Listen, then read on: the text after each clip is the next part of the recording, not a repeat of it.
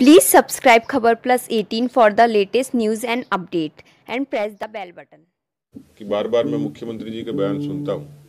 सत्ता का एक दम्भ उनकी बातों से साफ दिखता है, क्योंकि उनके भीतर भी सत्ता का संघर्ष था और वो मुख्यमंत्री बने। तो दूसरे जो महत्वाकांक्षी लोग थे, और केवल आज से नहीं, लगातार वो तीसरी बार मुख्यमंत्री हैं। तीनों बार में उन्होंने बहुत बड़े बड़े लोगों को शिकस्त दी थी, तो इसलिए शायद कहीं ना कहीं अभिमान दिखता है कि मेरी कुर्सी शाश्वत है, सनातन और हमेशा के लिए कायम रहेगी। उनके बयानों से, उनके कामकाज से साफ तौर पर जाहिर होता है। वो केंद्र के खिलाफ भी बोलते हैं।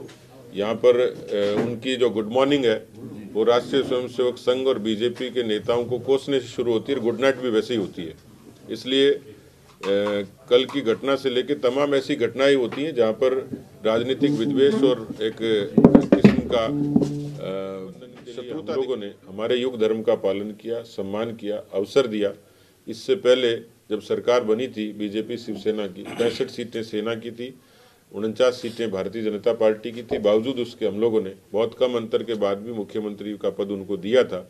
ये उनके सब्र करने की बात थी कि आज बड़ा दल था, और बड़े दल में जिस चेहरे के आधार पर, जिस मैनिफेस्टो के आधार पर हम लोगों ने चुनाव लड़ा, उसको शिवसेना को नेशनल क्राइम रिकॉर्ड ब्यूरो को आप देखेंगे तो ये साफ तौर पर जाहिर हो जाएगा कि राजस्थान आज सर्वाधिक अपराधग्रस्त राज्यों में है।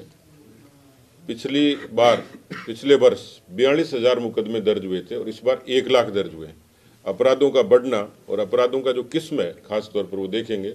दुष्कर्म की घटनाएं बढ़ी हैं, बलात्कार, हत्या, डकैती। मैं जयपुर के बारे में आमतौर पर ये कहा जाता है कि जयपुर जो है चैन स्नैचिंग की राजधानी है। मैं जोधपुर में आपके लोगों से मुखातिब था, तो मीडिया के लोगों ने कहा कि नहीं साहब, इस मामले में तो आप प्रतिस्पर्धा नहीं करते, ये काम तो जोधपुर में भी खूब होता है।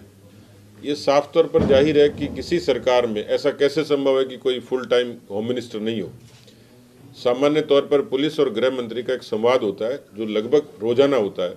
यहाँ तो संवाद के बजाय मुख्यमंत्री को दिल्ली के चक्कर लगाने से फुर्सत नहीं है। पुलिस से कम्युनिकेशन कब होगा? तो मुख्यमंत्री खुद गृह मंत्री हैं, और आज तक पिछले 11 महीनों में मुख्यमंत्री जी की तरफ से गृह मंत्री के नाते कोई ऐसा बयान नहीं आया जिसमें राजस्थान की जनता को भरोसा हो कि हमारे कोई सरकार सुरक्षा देने में सक्षम है, काबिल है। बल्कि उल्टा हुआ है। थानों के बारे एक पंचलाइन लिखी होती है, अपराधियों में भय और आमजन में विश्वास, और इस सरकार में उल्टा हुआ है। अपराधियों में तो भरोसा बढ़ा है और आमजन में भय पैदा हुआ है। इसलिए सरकार कानूनी तौर पर, कानूनी व्यवस्था के तौर पर पूरे तरीके से विफल हुई है। Please subscribe Khabar Plus 18 for the latest news and update.